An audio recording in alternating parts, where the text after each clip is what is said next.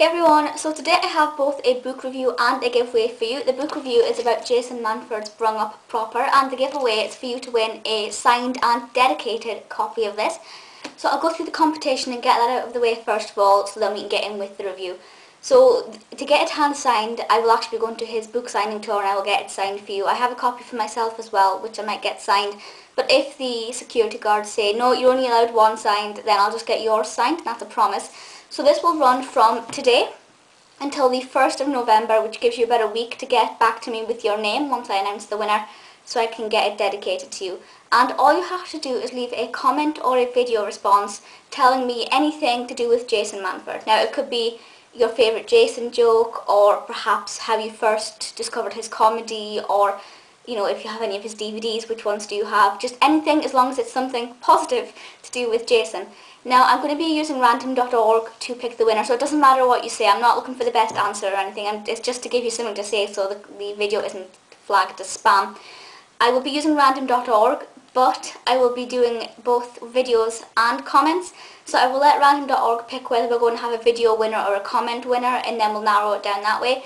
So your best chances of winning is doing both a video response and comments, or 10 video responses and 10 comments. You know, you can do as many as you want, just say something different in each one. So that's all you have to do to enter. Rules are the basic rules. You must be 16 or over or have parental permission, and this one is only open to UK residents, I'm afraid. So if you're out with the UK, I'm afraid you can't enter. Well, you could enter, but you can't win. But I will be doing another international competition pretty soon, so look out for that. But yeah, so this will run until the 1st of November. I will not be announcing the winner, but I will put the winner's name in the below bar once I've picked the winner and contacted them, and that's fine. If you win, I will contact you by YouTube message and ask you for whose name you would like dedicated to it, and then I'll get it on the 9th for you. And if for some reason I can't get it signed, please just understand that there might be, you know, security guards might be like, no, go away. But, so upon entering this, you're signing an unwritten agreement that you are still happy to enter, even though it may not be signed. But if things go to plan, it will be signed. Yes, so good luck to everybody who enters. You will absolutely love this book. It is absolutely fantastic. It is Jason's first autobiography. Whether or not there'll be another, I don't know. I'd like to think so. And I'll just take off this little sticker. This one was $14.99 from WH Smith. I actually ordered 3 copies, not intentionally as such. I've ordered one for a friend from Amazon, which was £13 pre-ordered, and then I ordered another one for the giveaway, because your copy's not actually here that's going to be signed. It will be a brand new copy, and that was £11, and then I got this one from Waterstones for $14.99, but WH Smith, sorry, it's £13 in Waterstones. But it is absolutely fantastic. It is a typical autobiography. You know, it's not like, it's more autobiography than it is memoirs as such. And I was quite surprised, first of all. I'm holding this because we're going to look at the cover in a minute, but I want to say something first of all. I was quite surprised at how little of it focuses on his career as a comedian. I'll compare it to Michael McIntyre's. For the record, I actually prefer this to Michael McIntyre's, but McIntyre's was brilliant, so it, you know, it is sensational. There wasn't that much about the progression as a comedian. It was more about how he got into the industry and his first sort of baby steps within the industry. There was a lot more of it about his childhood, which I really, really like. Those are my favourite bits for autobiographies. It doesn't matter whose autobiography it is, the childhood stories are my favourite. So we will look at the cover first of all. This may be a really long video, which is why I'm trying to talk really fast, because I've got loads of points and loads of different things I want to make, so I'm going to try and keep it brief. So the cover is absolutely fantastic. You've got like the white wall, which I thought was really fascinating, and Jason grinning at you on the front. And then I absolutely love this, just like 3 faces of Jason, kind of bemused, on drugs, and rather cheeky. You know, it's kind of really kind of entertaining. The spine itself has the gold writing there, and the turquoise blue, I love that. And the colour theme is carried across on the inside there, which I just thought was really, really pretty. I really like that. I like books to have a bit of aesthetic to them. I really do like that. And you do have the pictures on the inside. I won't show you all the pictures because I think part of the fun of getting an autobiography and reading through it is seeing the pictures. But I just want to show you one. If you bear with me while I find it. Oh, there it is. That's just the cheekiest little thing ever. You can tell he's definitely not changed. That's him there. His brother. But he's really not changed. I just thought it was really cute. Yeah, so it does go through his childhood, and as you'd expect from a comedian, it is very, very funny. I've got some points to take you through. As I was reading it, I was scribbling down loads of different things I wanted to mention, and in the end I had about like 6 pages this size of just notes, and as you can see I've scored out loads of stuff. I was just like, I can't give you that much information, I can't ruin it for you. But I just want to take you through a couple of points which really stood out for me. If you really don't want to know anything about what's inside the book, then, stop watching this video just now, go and, make a cup of tea, buy the book, go and read it, and then come back. I actually bought this on Thursday. I got it at about 5, it was 5 o'clock on Thursday because I rushed to the shops to get it. And I finished it yesterday, which was Friday, at about 11 o'clock at night, so it took me just over 24 hours to read it, but obviously that wasn't solid reading. I did have my life to live, unfortunately, in between that, where I'd much rather have just been reading the book. But it was absolutely fantastic, and it did take me a day to get through, and it is just so unputdownable, which is not a word, but never mind. Okay, so the first thing I want to say, there's a couple of quotes I'm going to lift directly from the book. The first one is on page 44, and Jason says, "What is football if not a big male soap opera full of heroes, villains, and last-minute heart-racing script changes?" I suppose that's kind of a good analogy there in the way, we women and some men love their soaps, we really do, but then we complain about men liking football so much and we don't understand it, yet we will not miss Coronation Street. I suppose we could say football is their soap, if they really wanted to say that. He does talk about football in this a lot, which to me, if somebody had said to me, Jason talks a lot about football in his autobiography, I'd be like, oh, not a fan of football.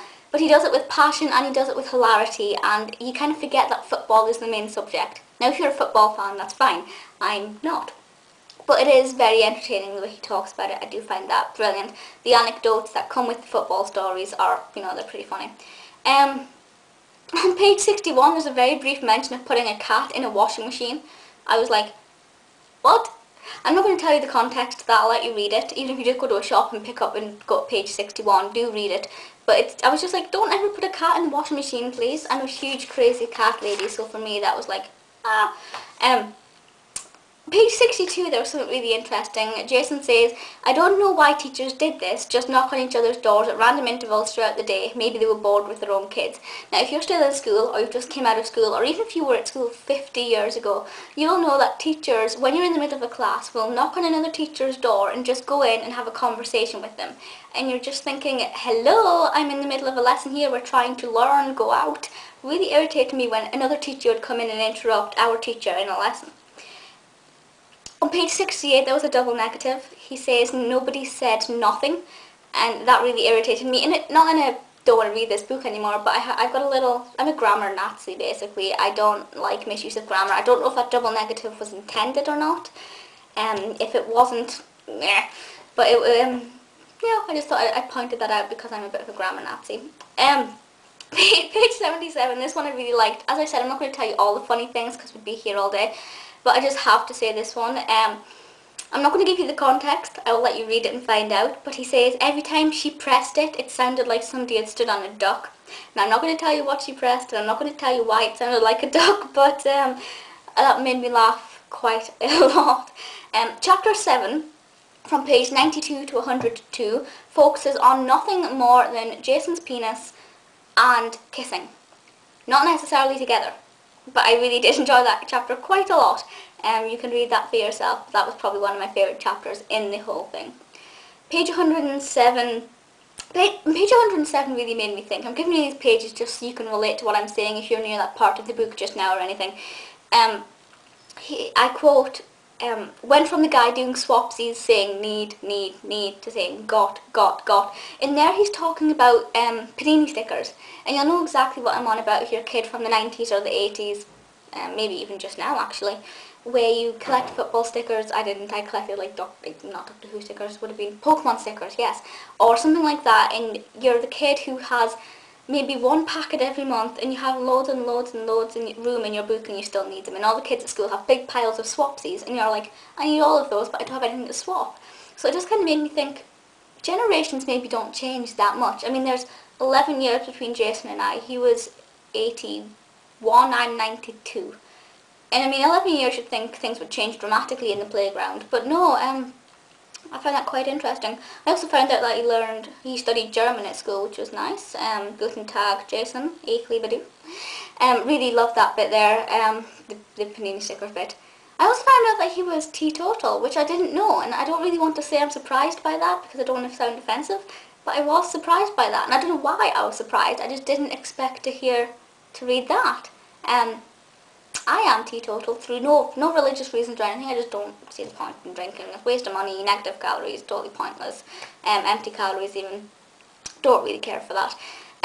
Chapter 23, I'm not really going to tell you what it's about, but it was probably the darkest chapter in the book. It still had tiny bits of humour in there, but it did sort of make us realise, you know, yes, Jason is very funny and he's hilarious as a comedian, but he is human. And he still does have negative patches in his life. Not everything is hunky-dory. There was a slight twinge of a depressive personality there, like when the chapter was about, which I kind of sympathise with. I do have sort of things in my life which are rather depressive. Won't go into those, this is about Jason, not me. But I did sort of sympathise with him a little bit, for different reasons, but yeah. Then, on page 301, the book has 308 pages, so I thought this was a very good thing to sort of give me one of my final thoughts. He says, just because you have no sight does not mean you can't see. Now, I'm not going to tell you why he said that. I will let you read it and find out. But I just thought that's perfectly right. So even though you have no physical sight, doesn't mean you can't see. Doesn't mean your thoughts aren't insightful and things like that. Now, you do have to really read that book to put that in context and understand what I'm on about. But it was absolutely sensational. There are, surprisingly, a lot of motivational quotes in here, which I didn't expect from it. But it is absolutely sensational. This video has gone on for a lot longer than what I thought it would be, and that's only a quarter of the notes I'd initially made. I could go on and on and on. I really, really do love this. Go and pick up yourself a copy, or if you want to wait until if you're entering the competition, good. Or you could go and buy a copy and then enter the competition and then win yourself a signed copy and then, you know, sell yours on. So good luck to everybody who is entering the competition. If you do have any questions about the competition, please message me. I'd rather you didn't just leave random comments below, unless you're asking it. So say, my favourite Jason Manford joke is yada yada, and then, oh, Amy, and then ask the question, just so it doesn't get spammed with non-entries. But yeah, so good luck to everybody who's entering. Anybody who's read the book or is going to be reading it or wants to read it, go and buy it. Don't wait for it to be in the library, because libraries are really slow and take forever to get hold of it. Do go and get it. It is absolutely brilliant. I loved it a lot more than I thought I was going to do. I'm very looking forward to November 9th actually, because his book signing is in Newcastle, and then he's gigging that night, and I'm going to both. So I'm quite excited. I'm a child. Yeah, but please feel free to leave comments on Brung Up Proper. Good luck to everybody entering the competition, and I'll see you all in my next video. Bye!